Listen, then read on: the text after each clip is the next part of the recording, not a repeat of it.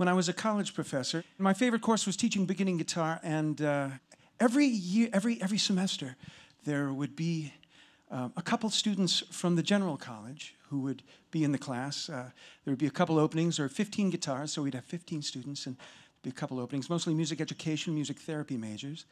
And but there were two lucky winners of the lottery, and there they were. And I'd always tell everyone, we're going to be accompanying ourselves with our guitars as we sing.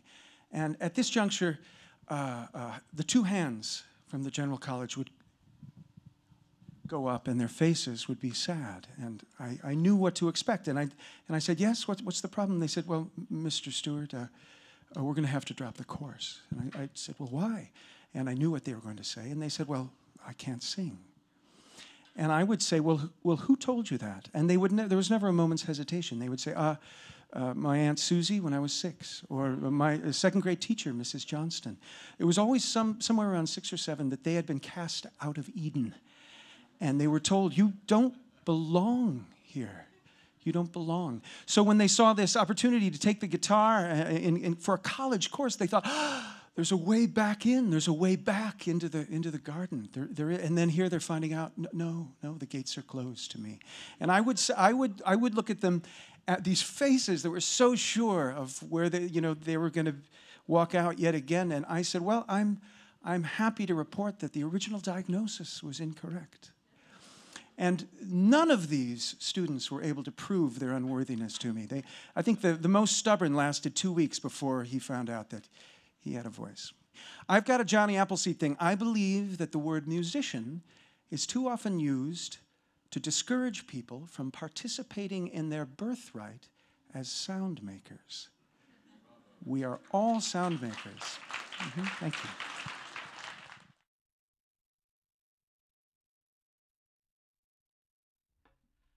I'm just going to remind you all of your birthrights and show you some instruments that I've created along the way to help stubborn cases, shall we say, recognize their birthrights. I always loved making sound. There was a rule in my household: no musical instruments at the dinner table. The rule had to be enforced regularly. We had sound makers all over the place. So I grew up making lots of sound, and I never got over it. When I got to be older, and I had studied years, I'd studied the cello, and I'd studied the guitar, and I'd studied the piano, and I'd done a lot of singing. But I always wanted to make a sound on a wind instrument.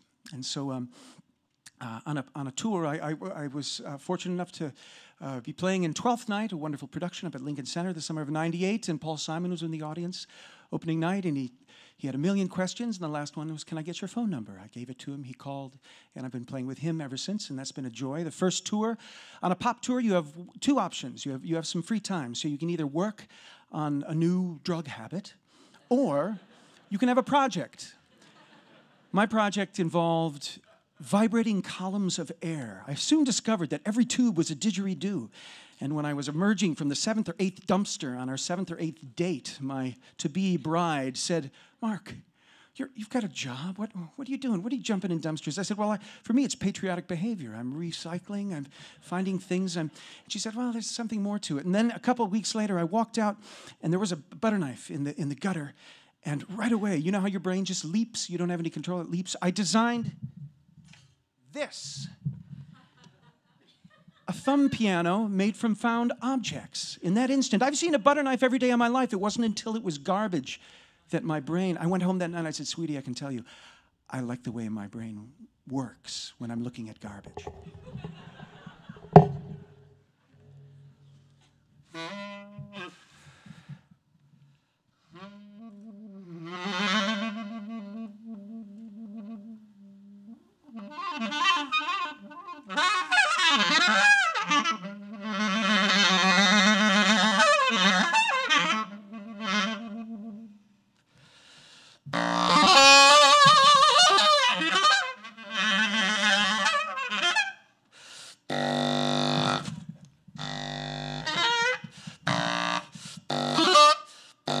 And when you play it backwards,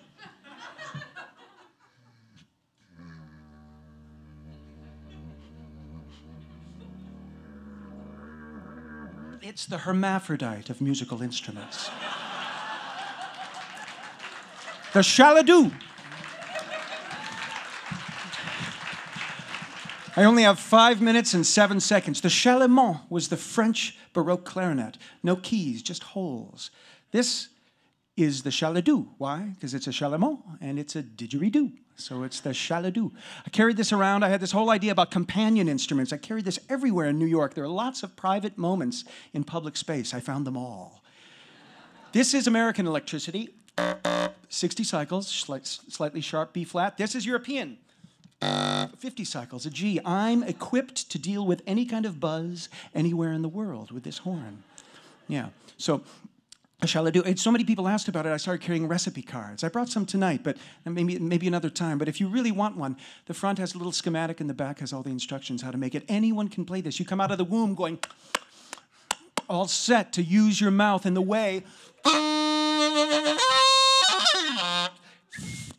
I'm a guitar player. Lots of fun.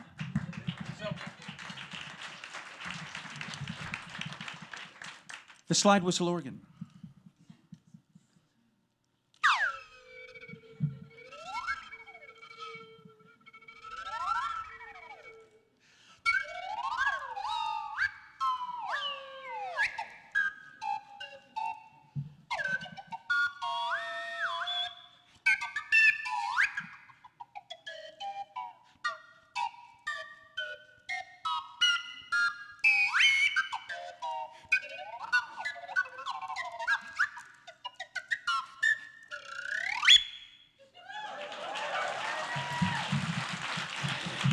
Why? Why does it sound so good? I said to myself, why? Why is this so lovely? It's because you've never heard 3 flutes play in perfect rhythmic unison before. It's a simple little thing, but there it is, and it's delightful. These instruments don't inherit a system of order.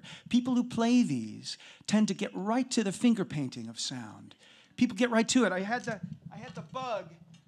I designed this. I didn't have a laptop. Can we see if we got something?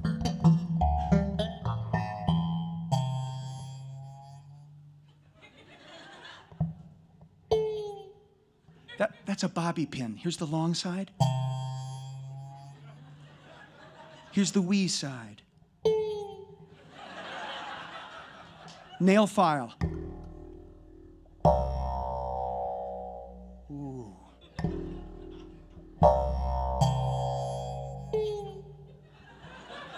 This instrument is different every day. Oh, by the way, all the little pieces of tape, they're holes. Every piece of tape on the chaladu is a hole. Open up another set of holes on another day. Have another horn.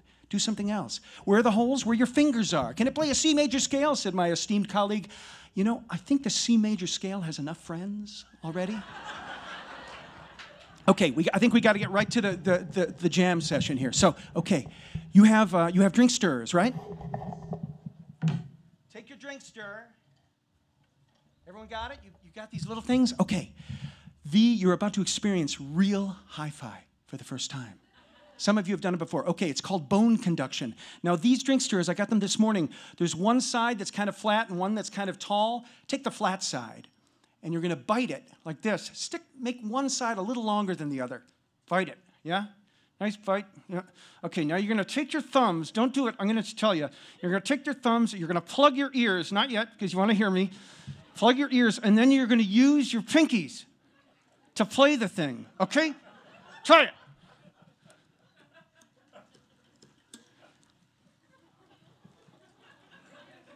Okay, you're the only one that can hear you. Now tune it. Get a boom, boom, boom, boom, boom. Yeah.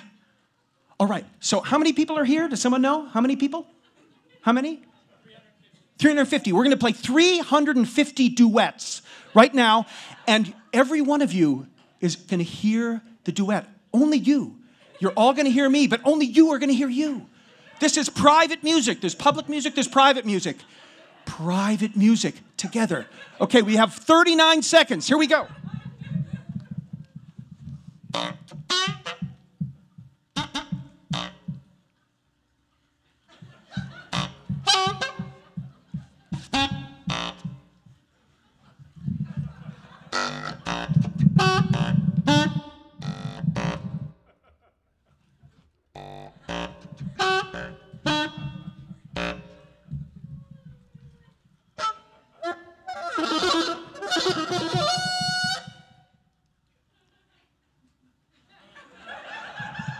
bravi, tutti bravi.